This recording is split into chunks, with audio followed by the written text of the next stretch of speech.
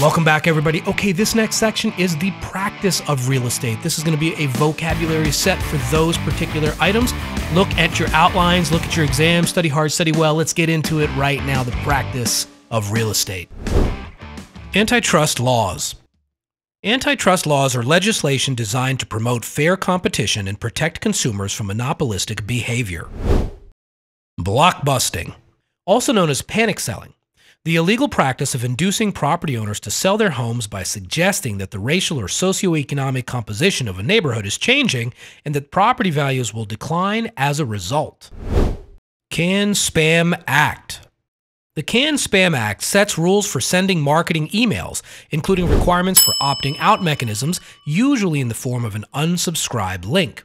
It is designed to protect consumers from deceptive and unwanted commercial email messages while still allowing legitimate businesses to engage in email marketing. Civil Rights Act of 1866. The Civil Rights Act of 1866 is one of the earliest federal laws addressing civil rights and property rights and prohibits discrimination in property transactions based on race or color. Commingling. Commingling is the improper mixing of client funds with the personal or business funds of a real estate professional. Conversion.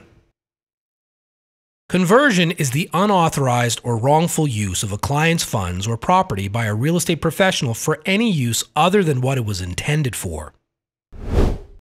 Federal Fair Housing Act. The Federal Fair Housing Act is a federal law designed to prevent discrimination in housing and ensures that all individuals have equal access to housing opportunities.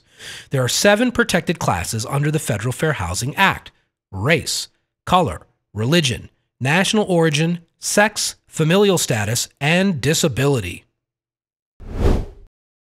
HUD. HUD stands for the Department of Housing and Urban Development, a government agency responsible for promoting affordable housing, enforcing fair housing laws, and implementing policies related to urban development and community revitalization. Independent contractor. Independent contractors are self-employed individuals who run their own businesses and are responsible for managing their own taxes, expenses, and business operations.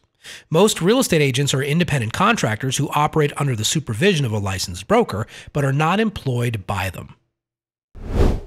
MLS. MLS, or the Multiple Listing Service, is a centralized database of property listings that real estate professionals use to share information on available properties with each other. Mrs. Murphy Exemption. The Mrs. Murphy exemption allows owner-occupants of small, 4 or fewer unit buildings to be exempt from certain prohibitions against housing discriminations. Despite the exemption, any discriminatory advertising is still prohibited.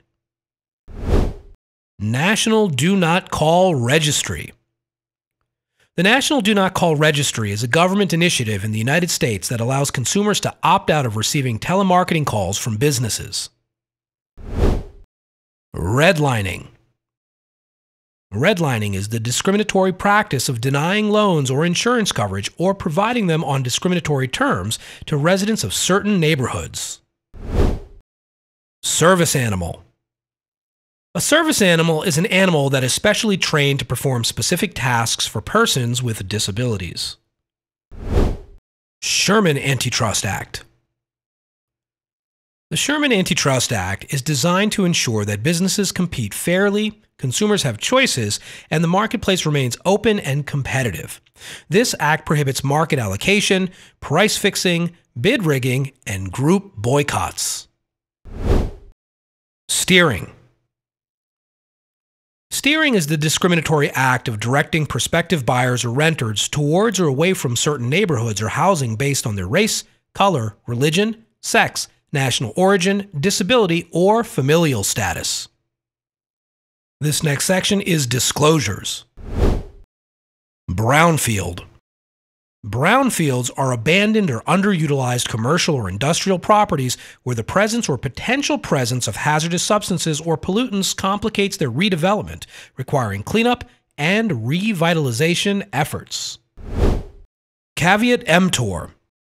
Some states follow the caveat emptor or buyer beware principle. This means that the buyer is solely responsible for inspecting the property and performing due diligence to be aware of its conditions before purchasing it. CERCLA, the Comprehensive Environmental Response, Compensation, and Liability Act, a federal law designed to address hazardous substance releases and facilitate their cleanup and impose liability on the parties responsible for this contamination. Due diligence. Due diligence is the comprehensive research conducted by a buyer to assess a property's condition, legal status, and other relevant factors to identify any potential issues or risks before finalizing the purchase. Latent defect. Latent defects are hidden or concealed flaws within the property that are not readily apparent upon a reasonable visual inspection and may affect the property's value, safety, or function. Material defect. Material defects are significant flaws or issues with the property that could potentially affect its value, safety, or desirability. Material fact. A material fact is information about the property's history, zoning regulations, neighborhood conditions, nearby amenities, or any other factors that could impact the buyer's decision to purchase. Superfund. The Superfund is a federal program established to address the cleanup and remediation of contaminated hazardous waste sites across the United States by providing funds to facilitate the cleanup efforts.